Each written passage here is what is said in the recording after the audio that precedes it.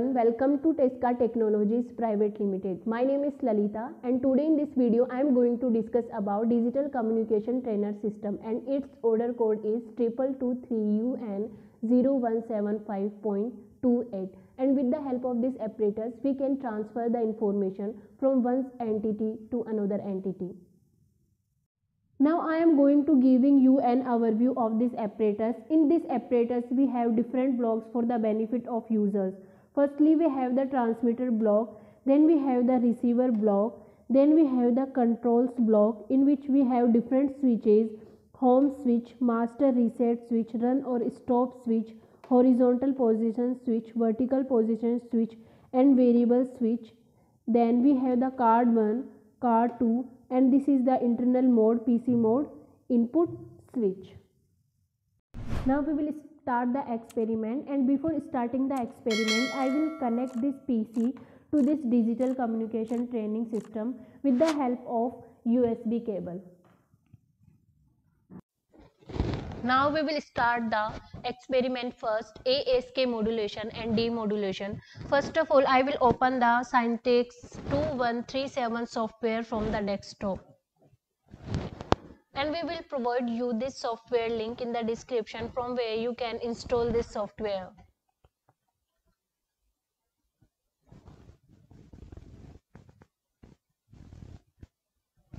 I will connect it. Now we will start the procedure step by step. First of all, I will select this ASK from here. Then I will select analog channel. I will select TP11 and CH2 at TP18.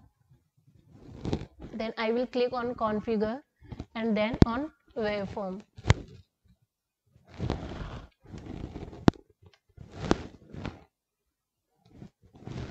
You can see the result on the screen.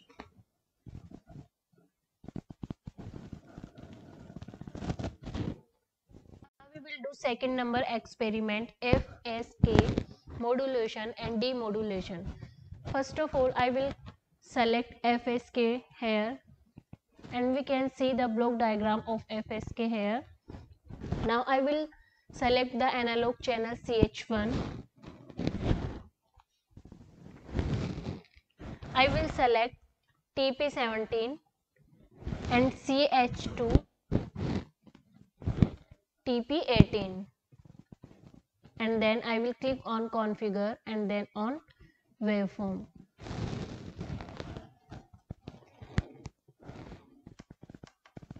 You can see the result on the desktop.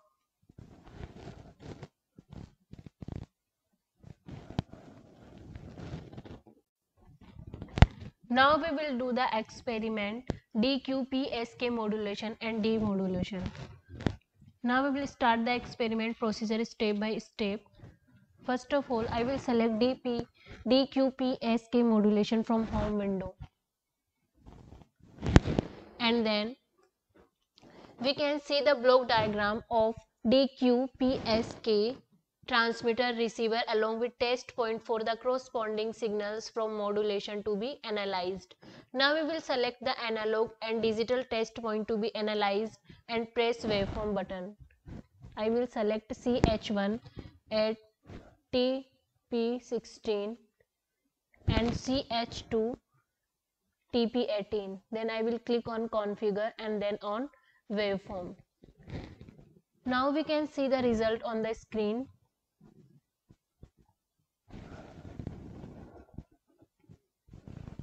We will start the next experiment, pi by 4 QPSK modulation and demodulation. First of all, I will select pi by 4 QPSK modulation from home window. And then now we can see the block diagram of pi by 4 QPSK transmitter receiver along with test point for the corresponding signals from modulation to be analyzed. And then we will select analog and digital test point to be analyzed and press waveform button.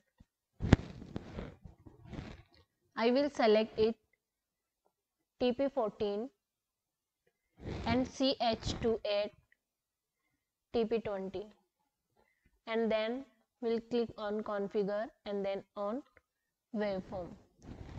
You can see the result on the display. Now we will start the next experiment for M array FSK modulation and demodulation. First of all, I will select M array FSK modulation from home window, and after that we can see the block diagram of M array FSK transmitter and receiver along with the test point for the corresponding signal from modulations to be analyzed, and then we will select analog and digital test point to be analyzed, and then we will press the waveform. We will select the CH1 to TP17 and CH2 TP20. Then when click on configure and then waveform, you can see the result on the screen.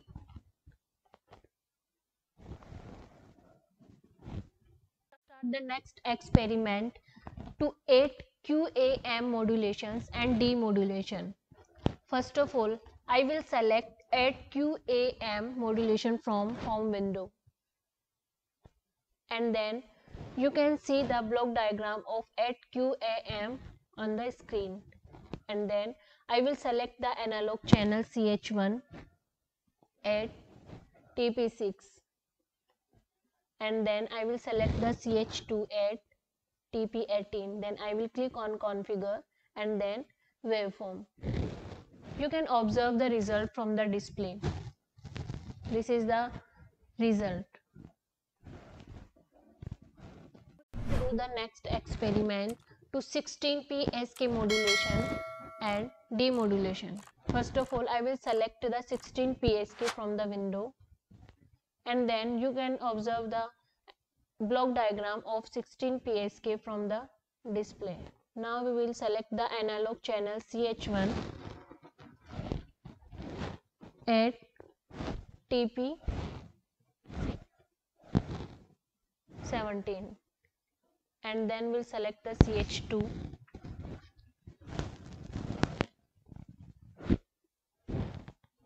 at TP22, and then we'll click on configure and then on waveform. You can observe the result from the display.